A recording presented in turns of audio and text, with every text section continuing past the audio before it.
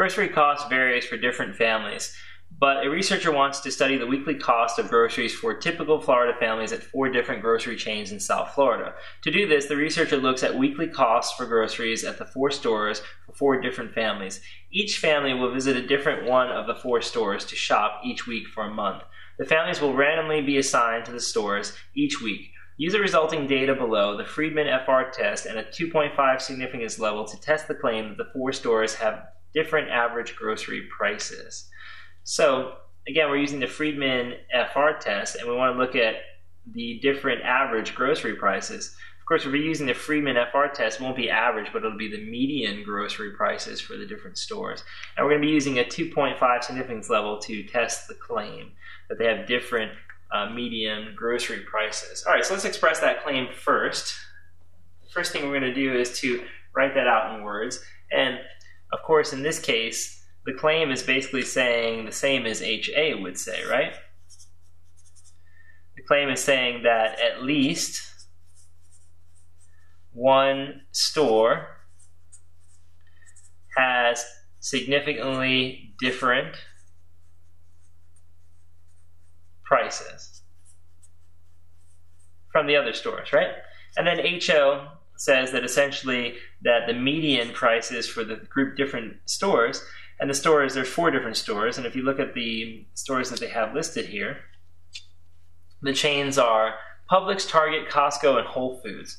So let's say median for Publix is equal to the median prices at Target, is equal to the median prices at Costco, is equal to the median prices at Whole Foods, right?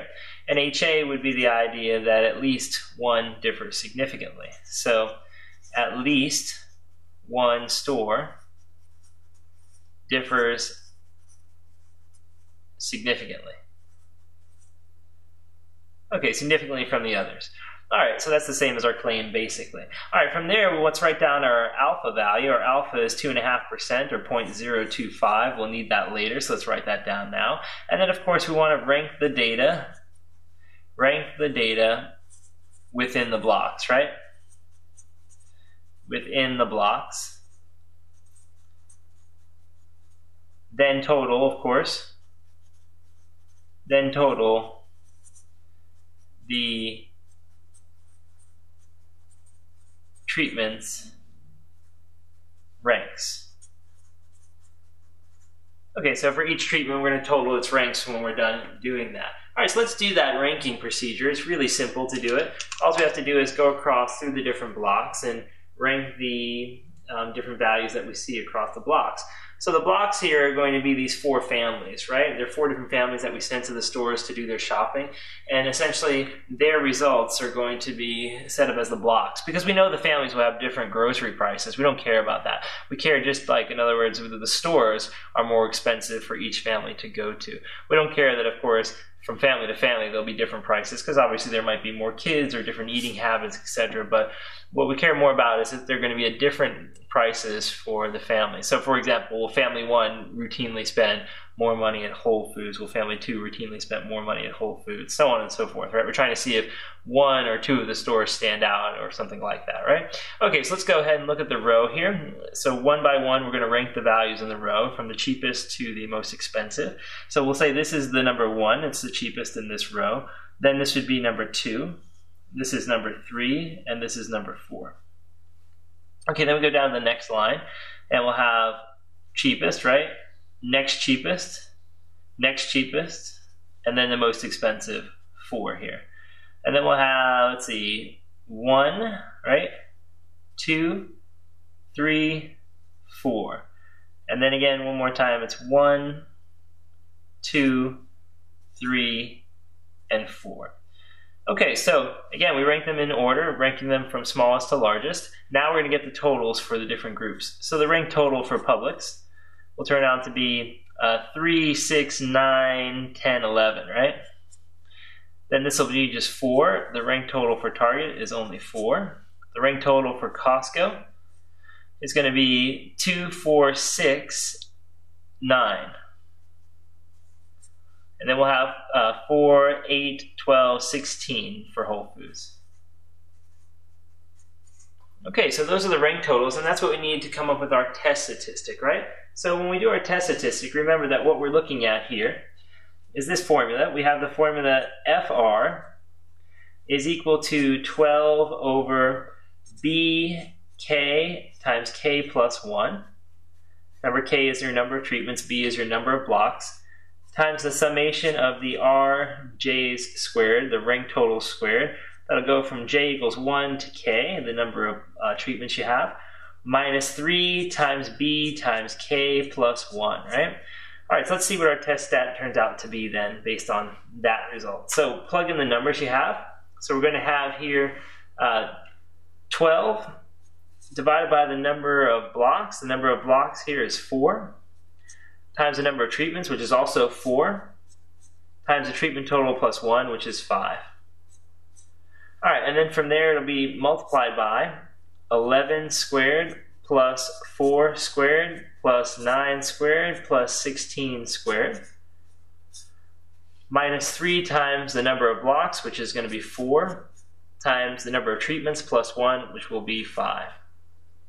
All right, let's work out our test stat and see what it turns out to be then for this problem. Okay, so we will have 12 divided by, parenthesis, 4 times 4 times 5, close that up, times, open parenthesis, 11 squared plus 4 squared plus 9 squared plus 16 squared. Close up your parenthesis, minus 3 times 4 times 5. When we do that, we get 11.1 as our solution, 11.1. So that is our test statistic, 11.1. All right, now that we have our test statistic, let's get another sheet of paper out so we can draw our critical region and see if that test stat forms or falls into our critical region. Okay, so let's look at our critical region. It's going to have a chi-squared distribution, right? So the chi-squared curve we'll draw above for visual aid, right? We'll shade this tail to indicate where the rejection region would be along this number line, right?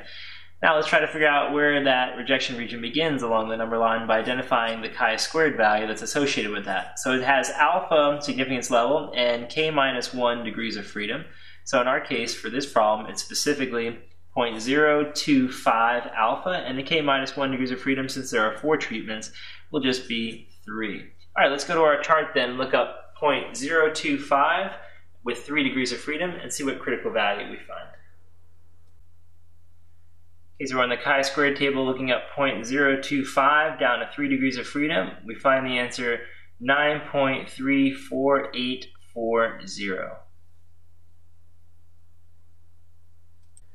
Okay, so we find the value 9.348 for our critical value.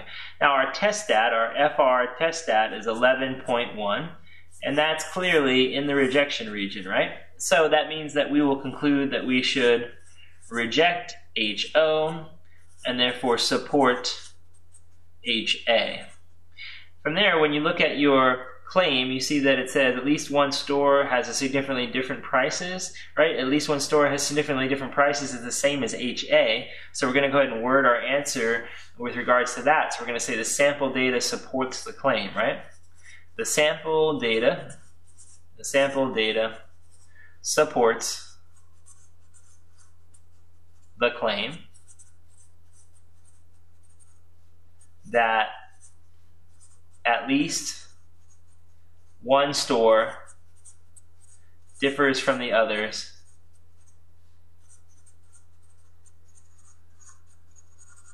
significantly in median price.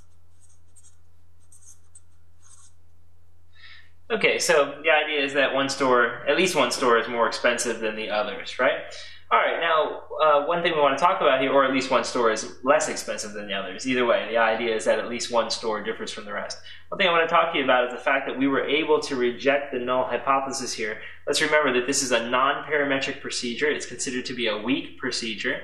And if you're able to reject HO, though, you don't have to worry about whether it's weak or not, because essentially when we say that a procedure is weak or it has low power or less power than another procedure, what we're saying is that it has a harder time rejecting the null hypothesis than, say, a more powerful procedure would. So the fact that we're able to reject the null hypothesis it means that we don't have to worry about that. That's not a concern for us. If our test was able to accomplish the task of rejecting the null hypothesis, then our test is plenty strong enough for what we needed it for.